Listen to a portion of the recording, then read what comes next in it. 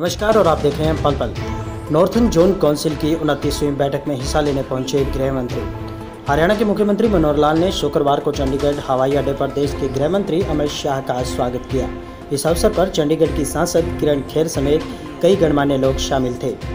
गृह मंत्री चंडीगढ़ में नॉर्थन जोन काउंसिल की 29वीं बैठक में हिस्सा लेने पहुंचे हैं। इस काउंसिल में 5 राज्य हिस्सा ले रहे हैं और हरियाणा इसका मेजबान है।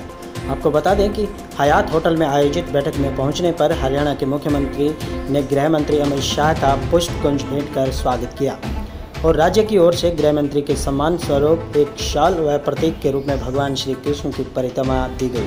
आप देख रहे हैं पल पल की ये विशेष रिपोर्ट।